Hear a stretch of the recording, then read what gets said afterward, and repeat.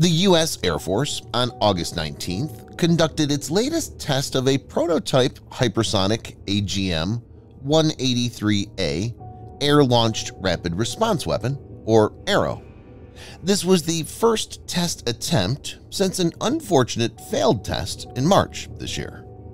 The U.S. Air Force said in a statement that a B-52H Stratofortress released a fully operational prototype ARRW known as the All-Up Round off the coast of Southern California. The service stated that the test was meant for collecting data that it hopes will help it develop future weapons that can travel at greater than Mach 5. The service declined to comment on its particular goals and stopped short of confirming or denying whether it thought the test was successful.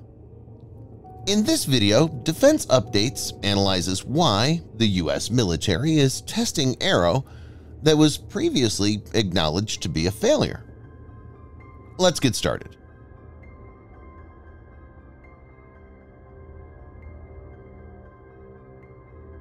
The AGM-183A ARRW is a long-range hypersonic missile.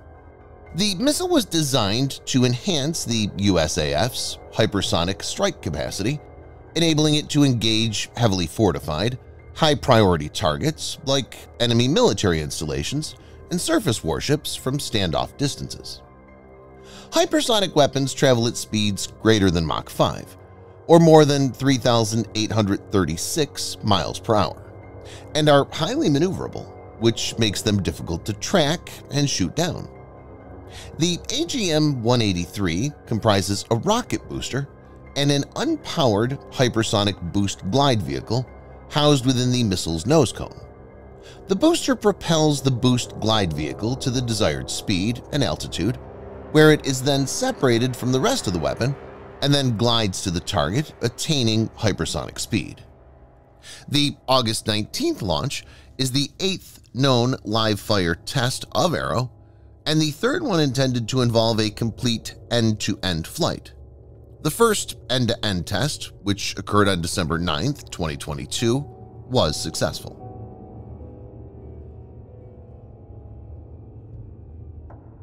The situation is fascinating, considering that the future of the ARRW appears uncertain following a series of unsuccessful tests. When the test failed in March, U.S. Air Force Secretary Frank Kendall confirmed that the test involving the ARRW was not a success. Kendall also told lawmakers the service was more committed to the HACM, or Hypersonic Attack Cruise Missile, than ARRW, and that the ARRW's future is in doubt, with a decision on whether to continue with the program likely to come as part of the fiscal 2025 budget process. This gave rise to speculations that the service would focus solely on HACM, the other hypersonic program in the USAF arsenal. While ARRW is made by Lockheed Martin, HACM is being developed by Raytheon and Northrop Grumman. The Chief of Air Force Acquisition testified before Congress earlier this year that the service had opted not to procure the AGM-183A beyond its prototyping phase. These developments were viewed as a setback for ARRW and the U.S. Hypersonic Weapon Initiative as a whole. In another March hearing, the U.S. Air Force Acquisition Chief Andrew Hunter said the U.S. Air Force was still planning to conduct the last 2 ARRW all-up round test flights to collect data for future hypersonic programs.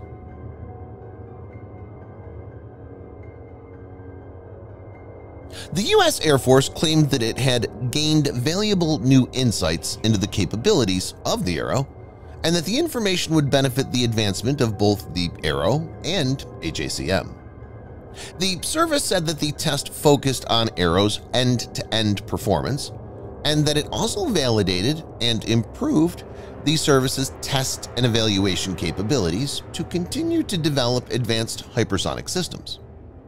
In a statement to Defense News, Lockheed said it has full confidence in the maturity and production readiness of ARRW following this flight test.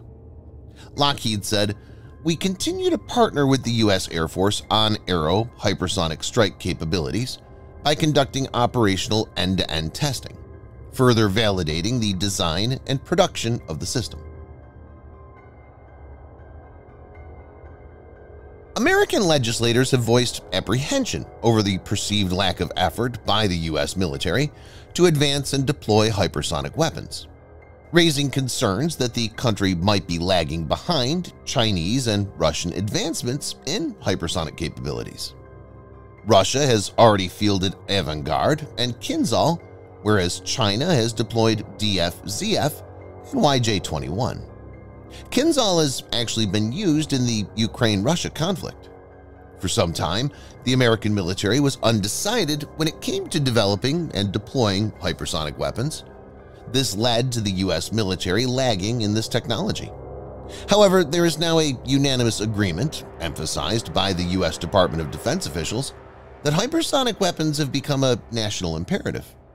While ARRW and HACM are different types of weapons, the latter being a cruise missile, not a glider, there are various areas where information from the test could help, like physical and thermal stress management of components. Technically, one last test of ARRW is expected to be scheduled, and it remains to be seen if that will be it of the program or if something has changed after the latest test. Subscribe for more videos like this. Hit the like button if you find the video interesting, and kindly provide your feedback in the comment section. This will help us improve.